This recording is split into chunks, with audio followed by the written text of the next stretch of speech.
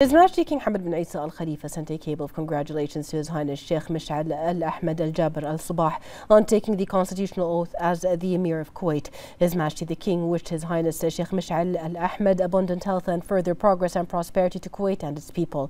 His Majesty commended the historical relations between the two countries and the development of their cooperation for the benefit of the two countries and their brotherly people.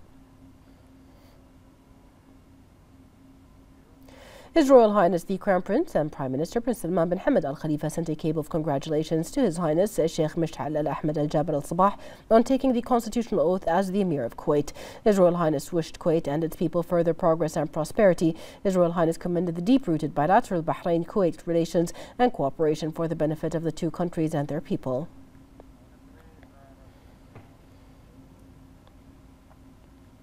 The Deputy Prime Minister Sheikh Khalid bin Abdullah Al Khalifa inaugurates Bahrain steel projects with a total value of $250 million, which will achieve environmental and societal sustainability, represented by building a construction roof to cover the iron ore materials area, establishing a solar energy project, and allocating industrial land to support the company's operations on a larger scale.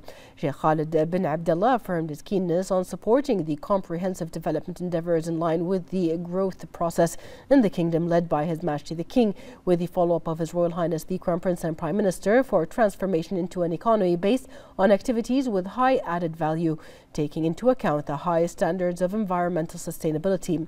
He stated that the facilitations, legislations and infrastructure provided by the government encourage many major companies to establish their investments in Bahrain. Sheikh Khalid bin Abdullah hailed the initiatives of Bahrain Steel Company for their positive impact on the environment and national economy, which establishes Bahrain's status as a leading country in steel industry in the region, and affirms the keenness of the private sector on enhancing its partnership with the public sector by adopting policies and practices aimed at achieving carbon neutrality by 2060.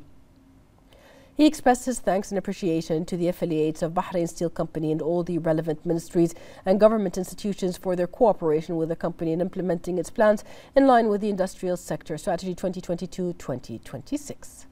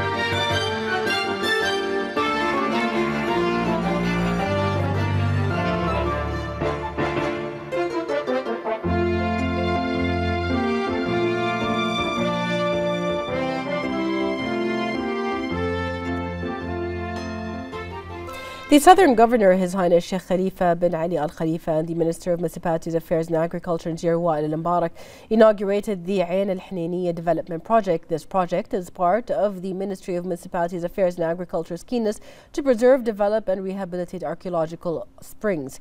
The development project is one of the most important development and cultural projects adopted by the Southern Governorate in coordination and cooperation with all government agencies. This project represents a qualitative addition to the facilities and parks built in the Southern Governorate and will meet the needs of Bahraini families and visitors for services, recreational facilities and children's games. It is also a national landmark that reflects the national and historical heritage of Bahraini society.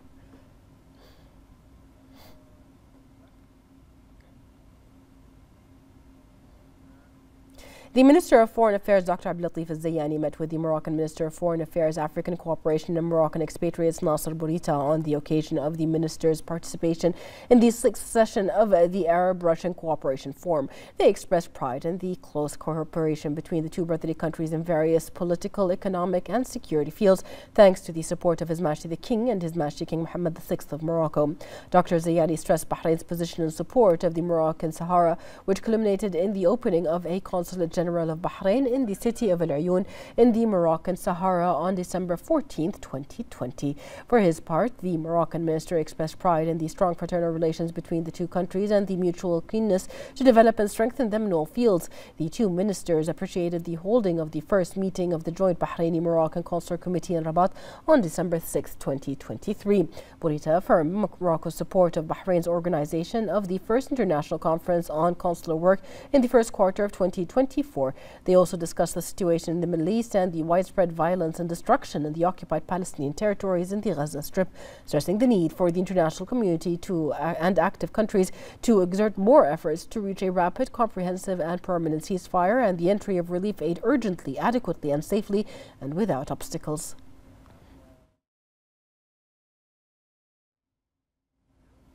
Labour Minister Jamil bin Mohammed Ali Hameidan inaugurated the new headquarters of the General Federation of Bahrain Trade Unions, GFBTU. GFBTU Secretary General Abdul Qadir Al-Shihabi and a number of MPs and Shura members were present. The minister pointed out that this new labour edifice reflects the extent of Bahrain's progress in the field of ensuring freedom of union work. The kingdom has made great strides in providing a supportive environment for union work by issuing Decree Law 33 of the year 2022 regarding trade unions, which constitute a basic reference for organizing union work in Bahrain.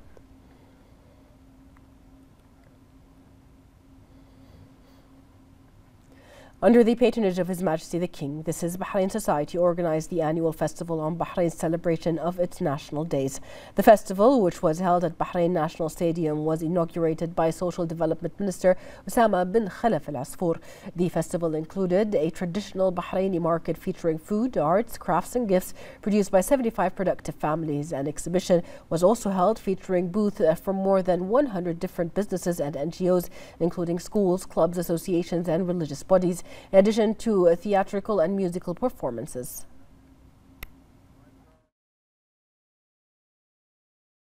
There is nowhere in the world like the Kingdom of Bahrain. Here we live as one family. Around me this evening you will see all the different societies for the blind, for the deaf, for those with attention deficit. You will find maybe 60 different tables. We have a Bahraini souk for the needy families who have the most incredible products this year.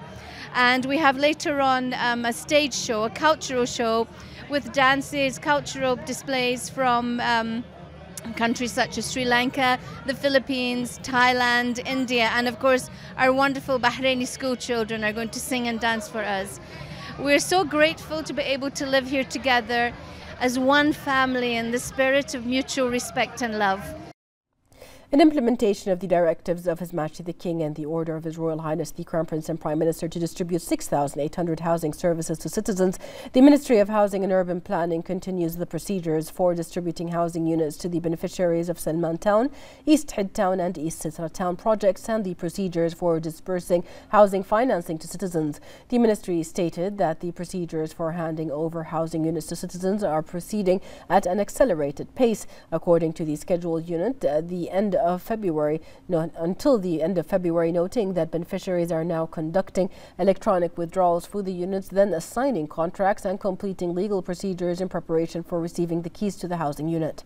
The Ministry also continues the procedures for disbursing housing financing to citizens who apply to benefit from the 3 type of Tasheel financing, in addition to financing the benefits of the new category of Mazaya. It noted the growing number of citizens submitting requests through the website to benefit from housing financing.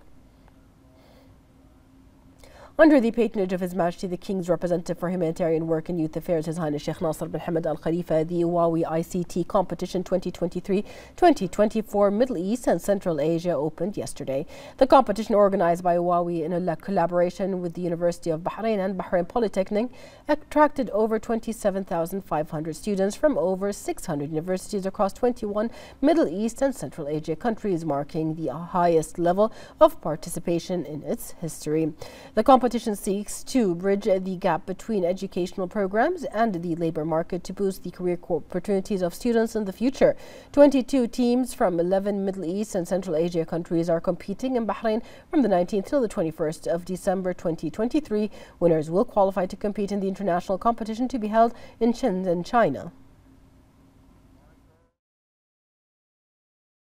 Actually, Huawei not only deeply engaged into the construction for the network and the 5G for the kingdom or for the region, but also we have a strong belief, which is in Bahrain, for Bahrain, in Middle East and Central Asia, for Middle East and Central Asia. So we believe we are part of the society and the community. So we consider that the talent is the future. The talent is the innovation engine for the future. So we think that the ICT talent development is very important. Actually, in Bahrain, for the past years, we have signed up with 7 universities. So we build the ICT academics with the universities. So we also have a framework with the Minister of Labor and Tamdin to cultivate more than 3,000 talents, ICT talent, in the coming 5 years.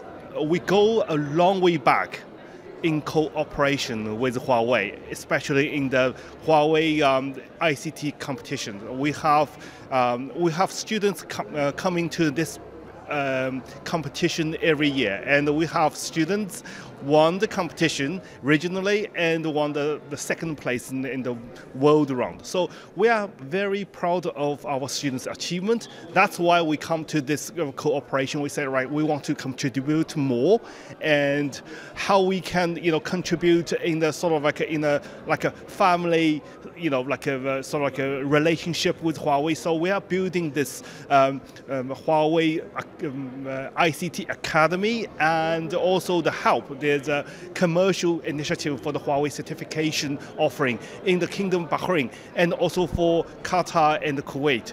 So we are very much looking forward to deeper cooperation and collaboration with Huawei. Bahrain's embassy to Oman held a reception on the occasion of Bahrain's celebration of its national days to commemorate the establishment of the modern Bahraini state during the reign of the founder Ahmed al-Fatah as an Arab Muslim state in 1783 and the anniversary of His Majesty the King's accession to the throne. The ceremony included a number of activities in which the attendees renewed their loyalty to the kingdom and their efforts towards achieving a more prosperous future for Bahrain.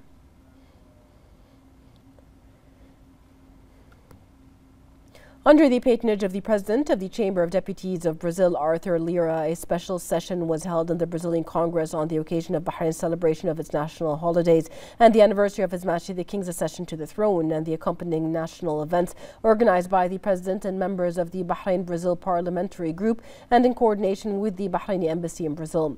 Bahrain's ambassador to Brazil, Badr al-Hlaybi, delivered a speech in which he affirmed that the 16th and 17th of December is an important national occasion to all Bahrainis and embodies pride, belonging and loyalty to His Majesty the King and His Royal Highness the Crown Prince and Prime Minister.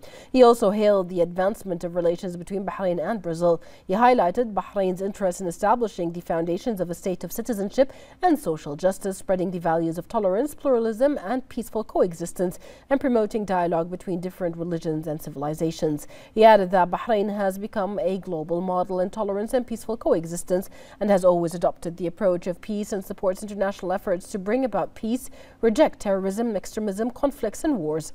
The President of the Bahrain-Brazil Parliamentary Group and a number of members of the Chamber of Deputies praised the development and growth achieved by Bahrain and the coexistence it enjoys.